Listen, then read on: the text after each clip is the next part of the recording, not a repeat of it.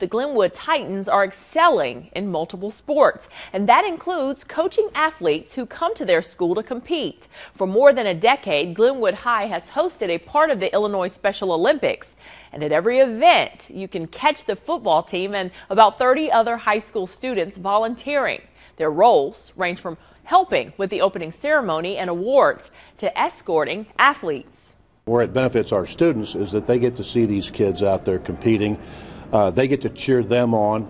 They're on the other side, and I think it's a neat deal for all of our students. I just love working with the kids, especially young kids. They're so much fun, and they're always so happy, and they have such passion for life. It's really just a rewarding experience. Now, some of the Glenwood High student athletes even coached the Special Olympians leading up to the games. Glenwood is set to host the Special Olympics basketball skills games in January.